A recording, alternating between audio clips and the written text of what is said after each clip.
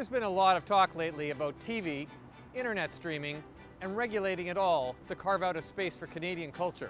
In English Canada, we get lots of American TV and movies.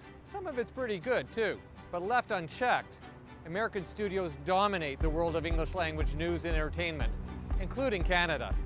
We need to keep a media space for Canada, a window into our own country, telling stories of our history, our diversity, our frontier, our Indigenous peoples. Those movies and programs don't get made by American studios, they only get made right here in Canada. But of course, that takes money. For a generation, we had it figured out. We regulate television so that compelling Canadian content gets made and gets on the air.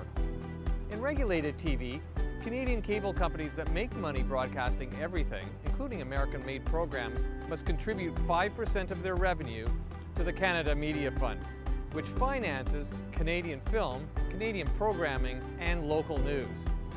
That's about $440 million every year for Canadian content.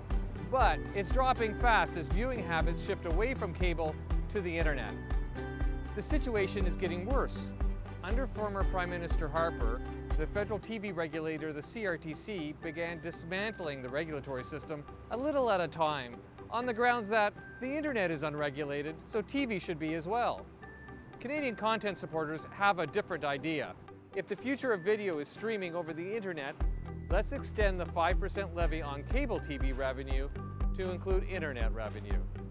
After all, the big Canadian media companies sell us video entertainment over cable TV and the internet, sometimes both at the same time through the very same fiber optic cable coming into our homes.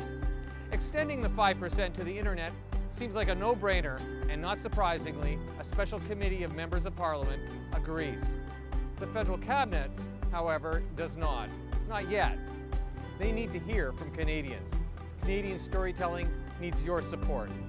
I'm Howard Law for Unifor, representing 12,000 journalists and media workers in Canada. To get more information, click on mediaactionplan.ca and go to the analysis page.